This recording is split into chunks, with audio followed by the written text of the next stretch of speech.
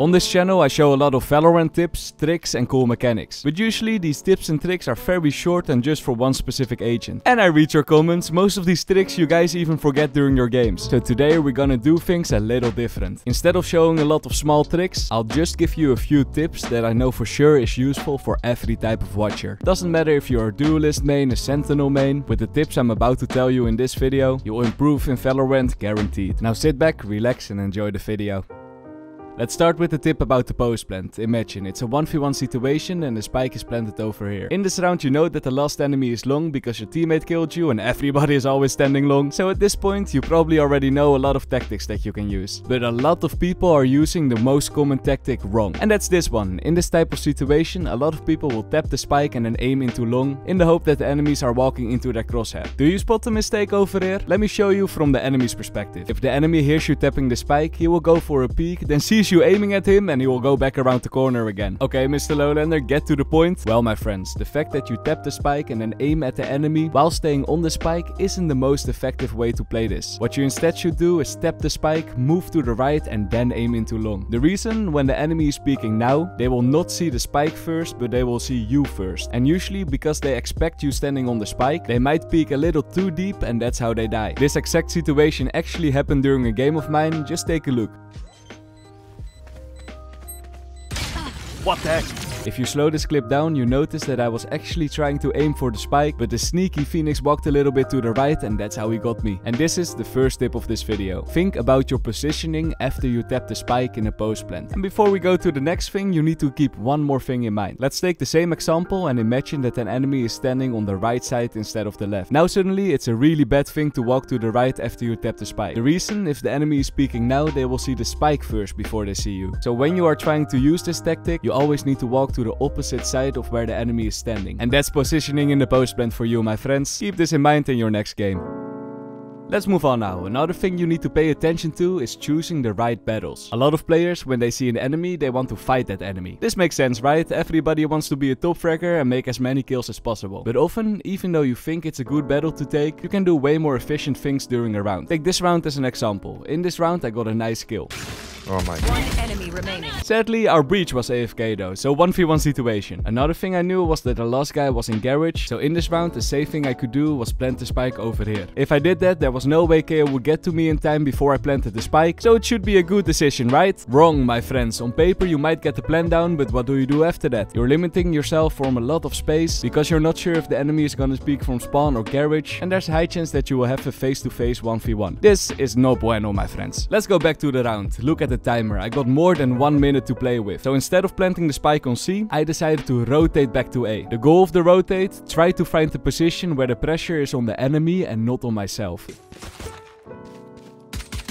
Whoa, did you see that? I spotted KO in mid. Again, a lot of people would just go for the 1v1 battle over here, but if I were to peek in middle, it was an equal battle, so it's again not the right battle to take. Instead, I decided to run all the way to C, plant the spike, and after you plant the spike, the pressure is on the defender side players. At this point, for the enemy, I could be anywhere on site, so I had way more advantage playing over here from A than if I would have planted in C or peeked in middle, and that's how I won this round.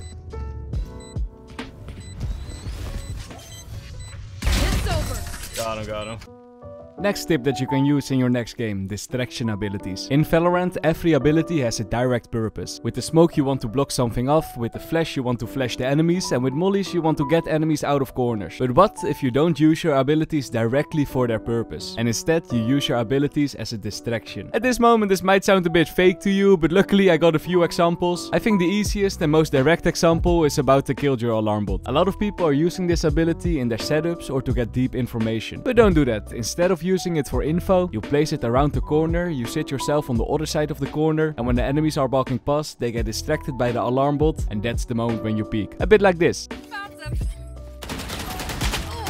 Oh, the ID is so good with my aim. This example is the most basic form, but you can do this with any agent and any ability. With the smoke, for example. In this round, the last guy was in tiles, so what I did was throw my smoke on the left side of the pillar and then peek myself on the right side.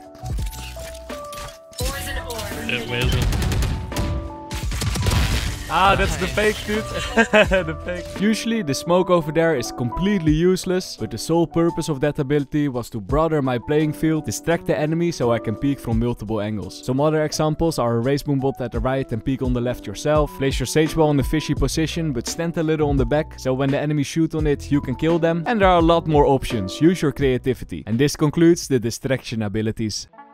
Let's move on now and talk about the buddy system. As you probably have heard about 1,000 times because everybody is talking about it, you know that in Valorant you need to work as a team and play as much together as possible. But still, even though we know we should play together, a lot of people are playing solo anyway because they don't know how to play together or often just completely forget to play together. And for that, my friends, we have the buddy system. The buddy system is a tactic that you can use that should remind yourself of playing together with a buddy. Here's how it works. When the round is about to start, you pick a teammate and that's your buddy of the round. Now, during that round, you pay close attention to that buddy. Make sure that you can make plays of his plays. Is your buddy going for a sneaky red play? Try to get into a position so that when your buddy gets spotted, you can assist them. Oh, sorry, dude. Is your buddy pushing something? Try to flash him in. Your buddy gets stunned in the enemy's territory, follow him so he doesn't die for nothing. You get the point, right? And now I hear some people thinking, MrLowlander, the buddy system is just a fancy way of saying playing together. And my answer to that is yes, but also no. The reason why the buddy system is effective is because during a round you constantly keep reminding to yourself that you should play together with your buddy. And choosing one buddy is a lot simpler to start with than just start quote, playing together with your team, end quote. This term is way too broad because like I said, a lot of people will forget it. And by choosing only one buddy, you know exactly where to focus on. And when that buddy is making a mistake, you might be able to fix that mistake by getting a refrag. A bit like you see in the background, yes, I was following my buddy all the way through the lurk. In the end, he sadly died, but I could fix it. Next tippy, this one is all about your ultimate. As we all know, when your ultimate is ready or almost ready, you should play around your ultimate with your team. Luckily, this is something that a lot of people are doing. When your ultimate is ready, you're gonna make a game plan with it and easy peasy kills. However, something that less people are doing is paying attention to their teammates' ultimates. This is something you should be doing way more often. Take this round for example. In this round, my teammate KJ only needed one orb for her ultimate. And even though in this round she was taking the orb trying to place her ultimate down, I was already pushing way too deep and died before the ultimate could have gone off. Oi, oi, oi. Left, roll. Ah, they're two inside. I should have waited for the KJ ultimate over there. But this, my friends, was not the only time that this happened during this game. Because a few rounds later, again I was pushing in way too deep, while KJ was taking the orb and tried to place her ultimate. Oh, I almost didn't got that headshot there. Even though we got the side, things would be way easier if I just waited for the KJ ultimate. So that's this tip. Not only pay attention if your teammates' ultimates are ready, but also pay attention to how many ult points they need. Do they only need one? Then communicate with your teammates. Yo, Killjoy, take that ultimate orb, wait for it, and easy push. And by the way, a quick side tippy. Ultimate orbs are so strong, way stronger than you think. In this round I was eco, I needed 2 orbs for my ulti. So I took one, teleported to the other side, took another one, and boom, double kill in the eco round. Zoom kills.